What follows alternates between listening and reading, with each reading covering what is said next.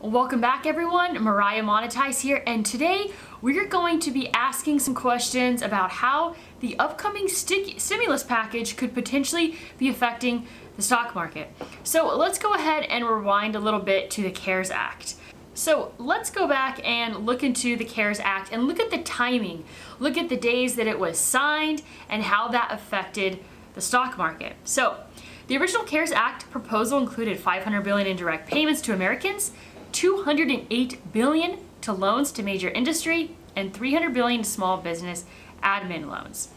As a result of a bipartisan negotiations, the bill grew to $2 trillion in the version unanimously passed by the Senate on March 25th of 2020. The next day, it was passed in the House via voice vote and signed into law by President Donald Trump on March 27th. So let's look at those days, the 25th, the 26th, and the 27th of March.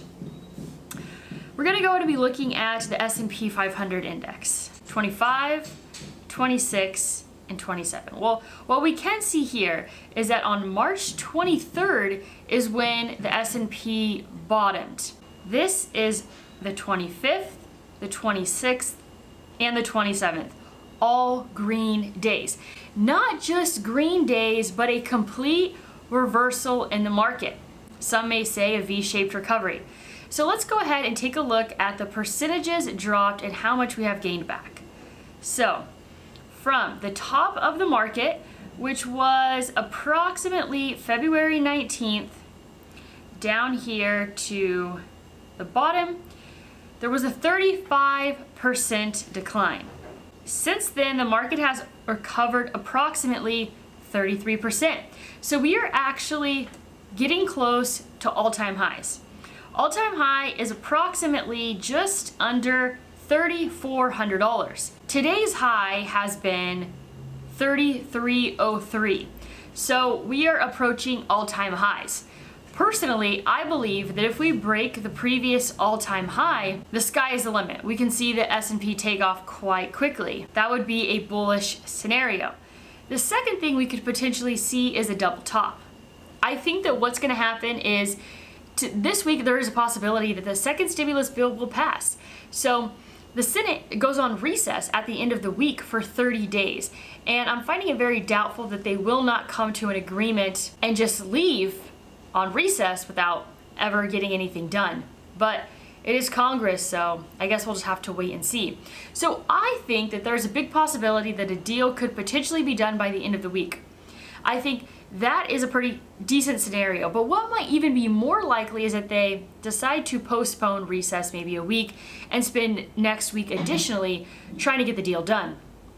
I think that as soon as we see another stimulus in place, I believe the S&P will break the previous high of approximately 3,500, and we will be in a price discovery phase. Sure, there is a possibility that a second stimulus won't pass, but I think that is highly unlikely. Right now, we're seeing both agreement from the Republicans and the Democrats on things like the $1,200 stimulus check, as well as $500 for dependents.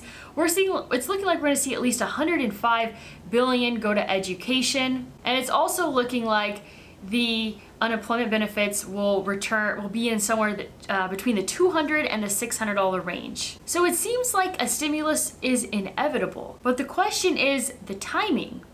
Obviously, this is nothing set in stone, but I think it would be interesting to go back and look at the days that the stimulus was passed originally and to see where the market is now, how things have shifted since then.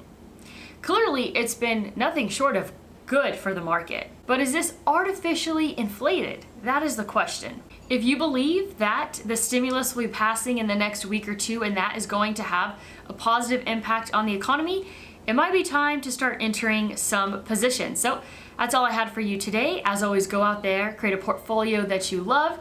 And if you haven't started creating your portfolio yet, make sure to check out the links down below, or you can get yourself free Bitcoin, 1 free stock on Robinhood, and 2 free stocks on Webull after you deposit your first $100. Take care and have a wonderful day.